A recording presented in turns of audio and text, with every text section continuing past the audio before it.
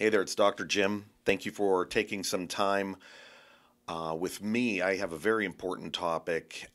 It's a CBD related topic, and portions of it come from my book, Living Longer and Stronger with CBD, and the research that I did on CBD and its effectiveness for post traumatic stress disorder or PTSD. And believe it or not, there has been research in that particular area looking at CBD and PTSD since 2008.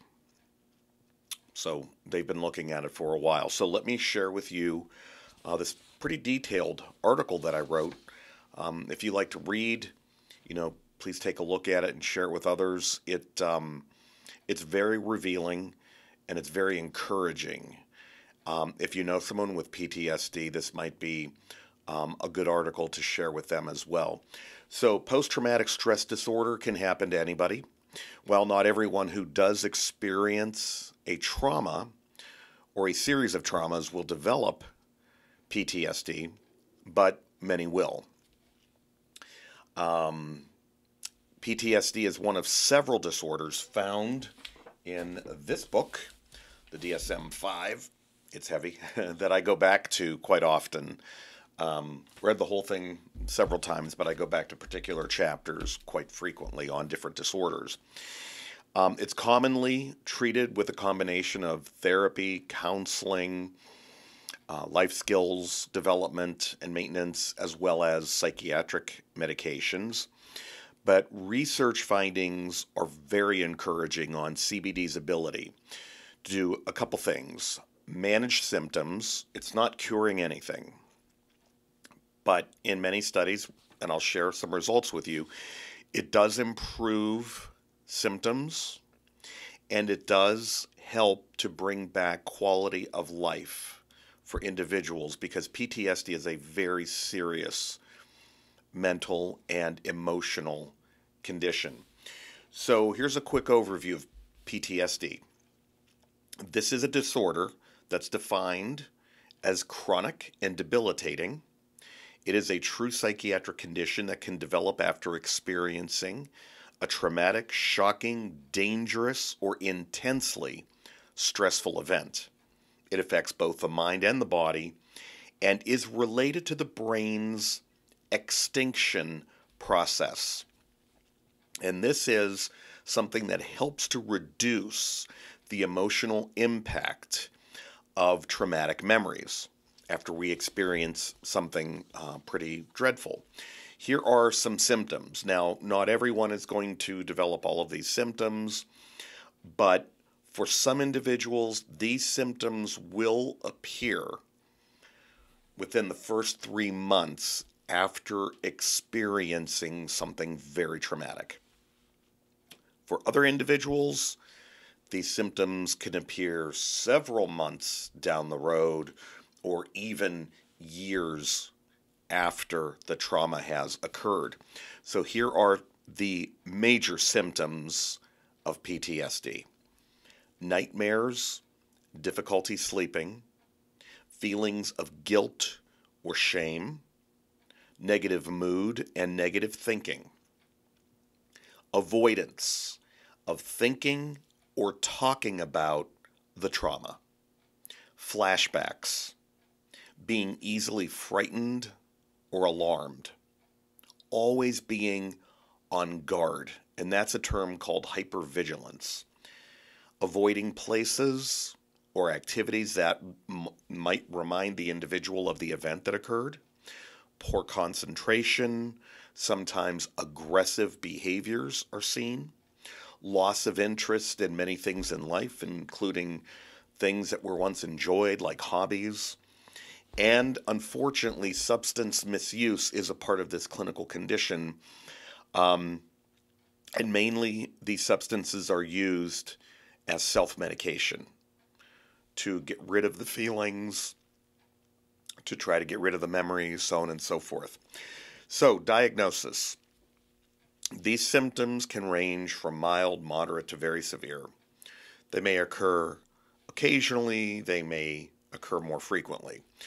To be diagnosed, though, with PTSD, a variety of these symptoms must be present for over a month, and they have to be severe enough to interfere with a person's life, their work, and relationships. And the course of the illness varies depending upon the person. Some will recover within a few months, others will experience symptoms for years, and there are people who will unfortunately deal with PTSD for the rest of their lives. Now, let's look at prevalence because these figures are important and very telling. In terms of the general population in the U.S., around 7 to 8%, or 7 or 8 out of every 100 people in our country, will have PTSD at some time throughout their lives. Roughly 8 million adults, 18 and over, have PTSD this year. They had it last year. They'll have it next year. So within any given year, around 8 million adults will experience PTSD. 10 out of every 100 women, or 10% of the female population, and much less, 4 out of every 100 men, which is 4%, will develop PTSD at some point throughout their lives. Now, veterans of war. This is a different situation. The prevalence for veterans of war is much higher. Roughly 11 to 20% of military personnel who served in operations Iraqi Freedom and Enduring Freedom will have PTSD in any given year. Among those who served in the Gulf War or Desert Storm, 12% will develop PTSD. And by far the highest prevalence of veterans experiencing post-traumatic stress disorder are those who served in Vietnam. And that number is over 30%, which is incredibly high and terribly sad. Now, what about World Wars I and II? Did PTSD exist? It did. It existed actually before World Wars I and II, but the term wasn't called PTSD yet. It was called battle fatigue, or sometimes it was referred to as shell shock during World Wars I and II. PTSD wasn't officially called post-traumatic stress disorder until thousands and thousands of soldiers came home from Vietnam and they were showing signs of depression, anxiety, guilt for what happened, what they saw, what they did, insomnia, nightmares, flashbacks, and one of the most prominent symptoms at the time was the inability to develop a close relationship with people that they loved, their family, their friends, their partners. So it was a real horrible homecoming for a lot of our veterans from Vietnam. And it was finally in 1980 that this is the DSM-5, but back then in 1980 it was the DSM-3, which was the third edition. Okay, we keep creating new editions to the DSM, but it was in the DSM-3 that post-traumatic stress disorder finally was an official diagnosis and found its home in this book. Now, veterans have higher rates of PTSD, so do first responders. Rates of PTSD also run higher among first responders, including emergency medical services personnel, firefighters, and police officers. It's estimated that around 30%, again, very high, of first responders develop emotional and behavioral conditions like depression, anxiety, and PTSD. Firefighters also have a higher rate of suicidal thinking and attempts than the general population, and between 125 to 300 police officers sadly commit suicide every year. So, I want to share some research findings right from my book. I'll make them short and sweet because research has been going on for many years now. So, the first thing I want to talk about is the endocannabinoid system. Studies examining the use of CBD for PTSD go back to 2008, where researchers in Virginia found that the endocannabinoid system affects learning and forgetting about both pleasant and unpleasant experiences. The endocannabinoid system plays a role in the extinction of avoidance-motivated behaviors. Avoid the place, avoid thinking, avoid talking, and these are key features of PTSD. Nabilone. Nabilone is a medication. It's been out for a while, and it's a synthetic, laboratory-created cannabinoid. And it was found that 72% of patients in a study in Canada experienced either a cessation of nightmares or a significant reduction in nightmare intensity. Some people reported improvements in sleep time, sleep quality, reduction in night sweats, and a reduction in flashbacks. Those are all good findings. I told you this would be encouraging. Now, CB1 receptors and the amygdala.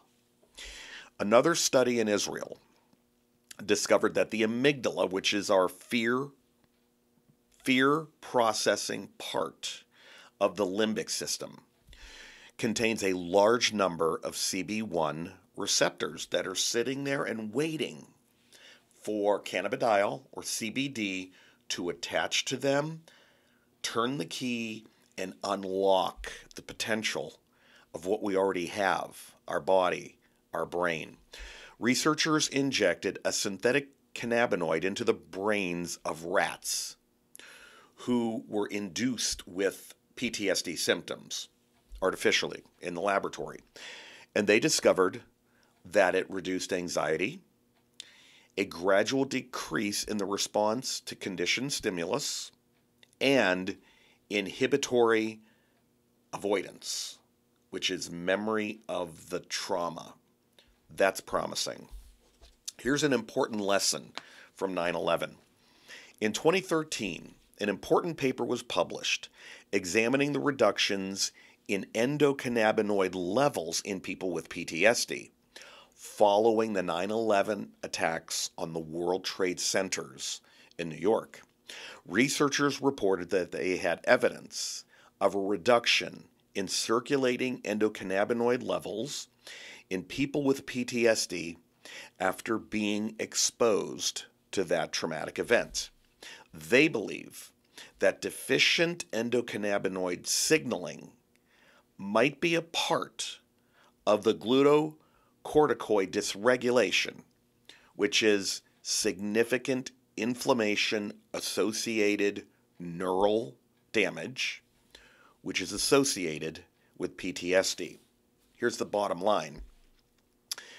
It appears that the endocannabinoid system plays an important role in the control of our emotions. It might be able to regulate the fear response, which is common among so many people with PTSD. And CBD may also be effective in reducing the fear that's associated with this disorder. Here's some more research findings before I wrap things up. A research team from the UK and Brazil found that CBD treats both anxiety-related disorders as well as substance-related disorders, both of which are associated with PTSD. CBD also was found to reduce fear memory expression and learned fear expression. And here's an important study. An important study in Colorado found that among a group of participants taking CBD for post-traumatic stress disorder, 91% experienced a decrease in PTSD symptom severity. CBD was well tolerated, and nobody in the study had to stop taking it due to negative side effects. The researchers in Colorado believe that CBD can be an add-on treatment with other psychiatric medications and therapy to better improve and manage PTSD symptoms. That's fantastic. Now, here are my final thoughts. And thank you for hanging in there and listening and watching. I hope you're getting some good information. And I'm going to keep coming out with CBD and this disorder and that disorder constantly. So keep coming back for more.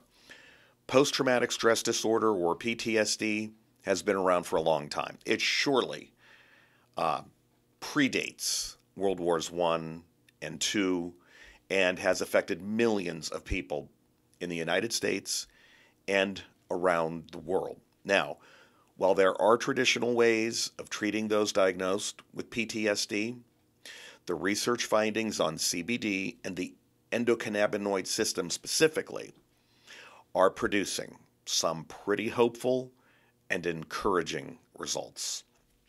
More research is needed to better understand how CBD can improve the lives of those dealing with this difficult and sometimes lifelong disorder.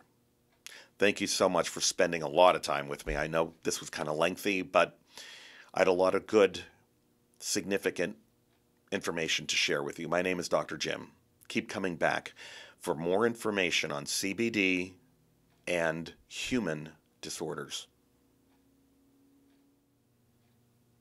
Thank you for watching the video, and I'd like to show you my new book, Living Longer and Stronger with CBD. It took me about a year and a half to write as I scanned hundreds of articles in prestigious journals, peer-reviewed medical studies, examining the effects of CBD for various physical conditions, emotional and mental issues, and neurodegenerative conditions. And I condensed all of those findings into one book. I believe that there's something in here for everyone. So if you're interested, follow the link to the book on Amazon. Thank you so much.